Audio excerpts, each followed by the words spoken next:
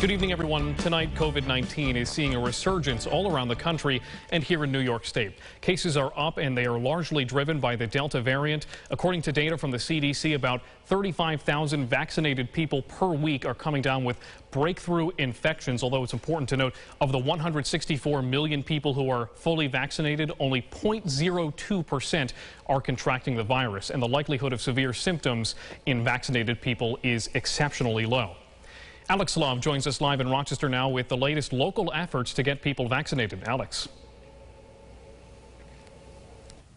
So they're calling this Operation Lightspeed. From 1 p.m. to 5 p.m., nurses from URMC Hospital donated their own time for anyone to walk up and not only get their COVID vaccine shot, but also COVID-19 survival kits and fact sheets to know what's right. Vineyard Farm, located in zip code 14605, has the third lowest vaccine rate in all of Rochester. By going door to door, neighborhood associations want to grow that number each Saturday. We came with pushing the information that would cause a person who can reason through their fear they need to get vaccinated. 615,000 people have died from COVID.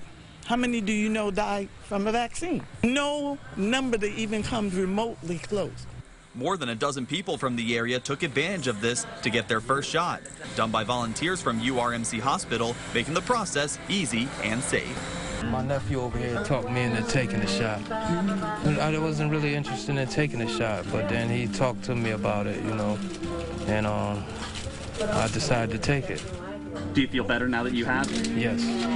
As concerns over the spread of the Delta variant continue to grow, COVID-19 survival kits were also free to take for people to have more masks, hand sanitizer, gloves, and digital thermometers. Please protect yourself while you work through the great debate. Don't go out like you're vaccinated. It's a dangerous thing to do, and you don't have to pay for this. We're here every Saturday.